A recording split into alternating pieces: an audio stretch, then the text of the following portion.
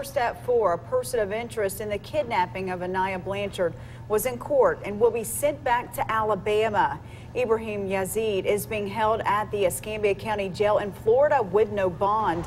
Yazid was previously out on bond for kidnapping, robbery, and attempted murder from 2017 in Montgomery, Alabama. Ainiah Blanchard was last seen on October 23rd, and Auburn police say their evidence shows Yazid was at the same location the night she went missing. Police also claim Yazid was involved in taking Ainiah against her will. Now, she is the stepdaughter of UFC fighter Walt Harris, and there is a $30,000 reward for any information on her disappearance.